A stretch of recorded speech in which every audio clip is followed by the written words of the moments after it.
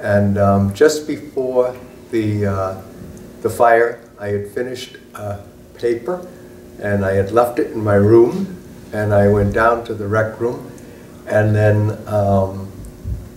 around 3 o'clock in the afternoon, somebody came down to the rec room and they were yelling and saying, everybody out of the building, everybody out of the building, there's a fire.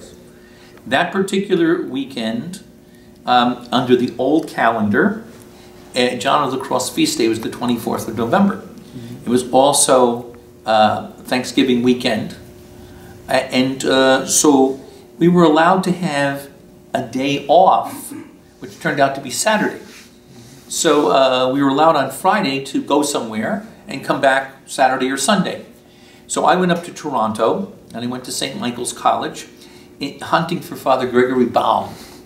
I don't know exactly how I heard about the fire. You know, did someone say there's a fire here? Or did I hear fire engines? And then, you know, but at any rate, I did go up there, and I'm very thankful for this, because I had a sense of going room to room. Whether someone asked me to do that, I don't remember.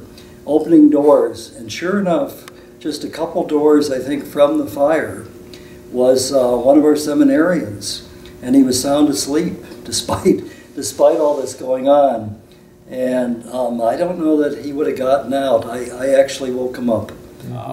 I was a novice on the farm in New Baltimore, Pennsylvania, and after Vespers that evening, Father Tom Pinkel, who was the prior of the novitiate, he asked for the community to sit down in the stalls in the community chapel, and he had something to tell us. And so he told us that just before Vespers, they had received a phone call from Niagara, and that there had been a major fire at Mount Carmel. And Chris Howe, who was a New Yorker, his parents were here, and they had their car was just out front. And so I lost everything. All I had on was a sweatshirt and a pair of jeans. And it was getting cold. It was in November. So they invited me to come into their car. And they had a blanket in the car, so I put the blanket on. And then Chris's father had a bottle of whiskey. So he offered me some whiskey. So we just thought we were sipping and we were watching the fire. And then what we were watching was incredible, because the fire department arrived. They connected the hoses and everything. And when they went to put the fire, was on the 4th floor. And when they went to put the fire out, the water wasn't going above the 2nd floor. There was no pressure at all. And we just watched that in amazement, and it was incredible. They just could not get the fire, the water above the 2nd floor. And I came back late on Saturday. I was on the train, and I got off the train, and I walked from the train station up the Falls View area here, and I noticed it was rather dark when I approached the building, and there seemed to be no activity, and we were supposed to have a play that night.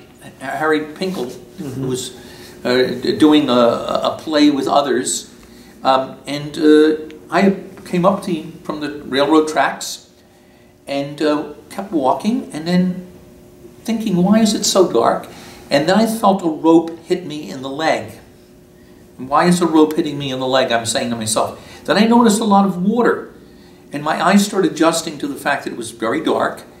And then I looked around, and I noticed a building was missing.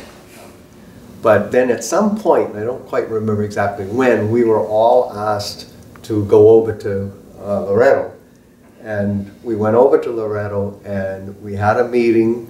And then the Sisters of Loretto were incredible, and the students, because people started bringing some food, and they started bringing clothes. And the sisters had all these clothes, and they were putting them according to size and everything else. Went over to Loretto, where, you know, as I looked, it was obvious that my room was totally burned, and I had lost, you know, everything. So I can remember some people coming up to me and saying, you know, don't be afraid. And I said foolishly, oh, I'm okay. There's no problem, and you know. And I'm trying to figure out, now, what is this all about? There's no one here to explain anything to me. So I started looking around, and I noticed that the lights in Loretto were on. So I went over there, just gravitated to where the lights were. and I came upon this scene of our students were over there, some with blankets on them, people were bringing foodstuffs and the like, and I start hearing about the story from all. Well, the sisters from Loretto got over here very fast, and they started organizing to take all of the furniture and everything out of this wing here and out of the chapel. And so we formed a line, and we were all lined up, and we were outside, and all these things were passing things down, and books and desks and the altar and all kinds of stuff was coming out. It was, as things progressed, there became a panic in the chapel. So I know I was asked to, and we organized a crew of the guys to go down there and remove the Blessed Sacrament, because there was a real fear that the chapel was going to be lost. And we took the Blessed Sacrament out. And Carried the whole tabernacle out, didn't they? I don't know. I remember carrying vessels out. Okay. a lot of that whole wing over there was burned. So they had decided they would work on the chapel, and they set the snorkel up, and that's what saved the chapel. I mean, the roof collapsed. It's incredible. The roof of the chapel collapsed. However, none of the windows in the chapel were broken. None of them. And everything else, it just collapsed to the bottom. And then people came in and were willing to take us home because we had nowhere to stay. So then they assigned us with people, and we had the opportunity to go through the clothes and pick out whatever we needed. And I didn't have anything, so I needed everything, but just took what we needed. And then the families took us home, and we spent a couple days with the families. People volunteered to take us to their homes, and it so happened that one of the names he mentioned, Chris Howe, and I were teamed up to go to a home out in Dorchester, way out in Dorchester Road. And those kind people had us for about a week. And they left during the weekdays and let us have the house. And that's where I got my love for classical music, listening to their classical music albums and reading Albert Schweitzer's Reverence for Life. She asked my mother to get me for Christmas. She did. Before Vespers, they had taken Brother Bernie Holloway, who was British, who was a carpenter who was about this tall. Brother Bernie had been at Niagara for like 50 years and as a carpenter. And so they took him into the priest's rec room beforehand to break the news to him. And so they did, and they weren't sure what the reaction would be. And but he kind of took it in stride and shared with them that all of his many years here at Niagara weren't all the happiest years of his life. Because my big concern was I had early morning mass.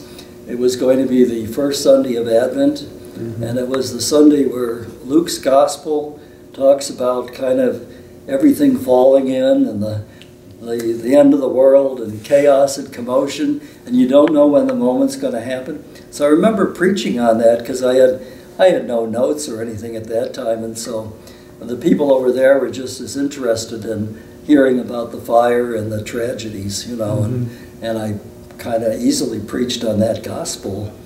The immediate effect on us was that in the weeks ahead, we had fire drills in the novitiate at New Baltimore. The novitiate was 3 stories tall, the monastery adjoining the church along the turnpike. And so we had fire drills at different times. All the alarms would go off. And one image that stuck in my mind is Brother Bernie, who was there then with us, leading Brother Anthony Jawalak, who was blind from birth, down the hallway, out the back laundry door in the fire drill. I know that there's a myth in the province a little bit that I did lose everything. But there's a myth that I lost my theses, my doctoral theses. In those days, we did not have a computer, so everything was typed and on paper. The truth of the matter is that I was organizing cards. I had a couple of file boxes of cards that I had organized to begin organizing a thesis. And I had ideas, and I had all these things on cards. So I didn't actually lose a typed thesis or anything, I lost all the books. Research. I used to give up lunches at Columbia University to be able to buy some books that, you know, were necessary for research on a topic on American Catholic history. The weeks that followed until Christmas, until we were sent home, and then returning after Christmas, trying to resume our schedule for the second semester. When we came to a close in May, decisions were made about shifting the novitiate from New Baltimore, Pennsylvania, where it had been for well over 30 years. As you know, you were that last class that didn't finish there. You came up here for profession. And when you finished your profession ceremony up here, we, the new novices, had to clean up the place for a year. So we were the free labor for that year. I heard there was like 5 inches of water on the chapel floor. Oh, there could have been. I just remember shoveling the chapel floor, which in that floor is still the original floor. Yeah. But I remember we were in there because all of the ceiling had caved down on it, so we were in there with shovels and we were just shoveling it all out. And of course, the big impact is that I was in my 4th year, so I graduated from here, but everybody behind me, then we moved on that summer, we moved on to Marquette, and we moved the whole college operation and we just went to Marquette. So no longer would we be in the isolated, insular experience of this seminary college, but instead we were going to find ourselves within months thrust onto the stage of a major Catholic university. That was a major change for us to have this formation program now from a campus of 100 students to 10,000 students, to co-eds, to all the wonderful possibilities of a university in a major city, Milwaukee. And that filled us with both kind of anticipation and fear also. How are we going to do competing with all these students? Well, there was nothing to worry about that because, believe me, the academic regime and experience here at Niagara was so rigorous that by the time we got to Marquette, Marquette was a snap compared to Niagara. But my experience of what it did for the province is it opened us up to a world that we did not choose, that kind of fell to us. Marquette accepted us en masse, all the students, they accepted all the students. And we wound up having the best grade point on the campus because we had the best study habits. Yeah, the first semester, 39 frauds, the cumulative grade point average was B+. Yeah. I couldn't believe that. And we just had good study habits from here, yes, which we transferred to there. I think, you know, it actually after that, I didn't have a doctorate, and there really wasn't a spot for me to teach at Marquette in history. But doors do open, as they say. The Lord opens other doors. I found that the first semester was rather hard on my math. I had a very bad math score in Mr. Mikalski. Yeah. Did you have Mr. Mikalski? Yeah, I failed Mr. Mikalski myself. Right. Yeah. My highest test was 20 out of 100. That was the highest one. That was when I was guessing the answers. But I was doing all in the other courses, and I asked Father Phil Kenny, who was our priest in charge of our wing, if I could get out of that course. He said, "You're doing well in the other courses. You'll catch up." I said, "I don't think so." And I was correct. I didn't. So I did go up to Marquette and visited a number of times, and you could just tell that it opened up new vistas and new challenges for seminarians going through. And for us, because, you know, we always had prayers and laws and vespers and all in Latin, and many of us, most of the books were lost and there were no replacements for them. So we got English breviaries and it turned to English. We started praying in English. The Lauds, Vespers, and Compline book? Same thing, yeah. Then we just had Lauds and Vespers and Compline. And then the other thing was that the habits, because we wore habits in those days, and many of us had lost habits, so we didn't have habits anymore. And in fact, at one point, I think we were accused by some of throwing our Latin breviaries and habits into the fire. But it opened up a whole thing. And it really was an earthquake experience because the shape of formation of the province was never the same as it had been before. But also, I think the impact on the town. You know, the town really wanted us to stay here, and they took up this huge collection, helped save Mount Carmel. You know, besides the clothes and everything else that they gave to us in the homes that we were able to go to. But they really got together. I mean, every single store and all through the city, they had these little banks to help save Mount Carmel, and people were just incredibly generous. And also, when we fixed cleaning the place up, we put tours on, and local people came. And relationships, I still have relationships with people from 1968, 69. I don't know this to be a fact, but I would have guessed, and I thought of it kind of around that time, that possibly it was a blessing a little bit for the city in terms of, this is before all the high-rises were built here in Niagara Falls. And, you know, they obviously had to improve their fire service. And this may have woke them up, that they had to do different things and to get water that at least reached the 4th floor sort of thing. Again, there's been a continuity in these 50 years. That the spiritual center continues to reflect all of the men who built this place from the 1890s onward. Even go back to 1875 when they got the property from Bishop Lynch. It's a wonderful testimony to our identification with Niagara Falls. And the people of Ontario in particular, and the people on the frontier, from which many vocations have come to the Carmelites. So I'm grateful that I was a party to a tragedy. My own personal reaction was that I was startled, and I was really shaken, because Niagara was my favorite place on earth. And for me, Niagara was and is home. And as I said, I always wanted to go to Niagara if it was just to sell popcorn to the tourists. And but those days were very much formative of ourselves as men who became friars. And we had a horizontal relationship with each other that was a bonding thing. That fire was a bonding thing. Los Carmeli, vitis florigera, splendor celi, virgo puerpera, singularis. Mater mitis, sed virinescia,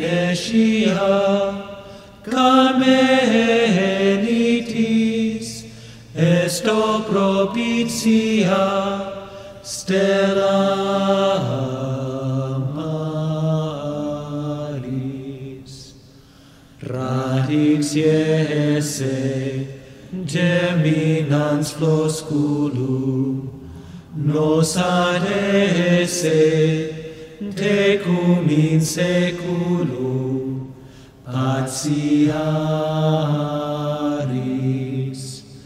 In te spinas, que crescis lilium, serva puras, mentes fragilium, tutelaris.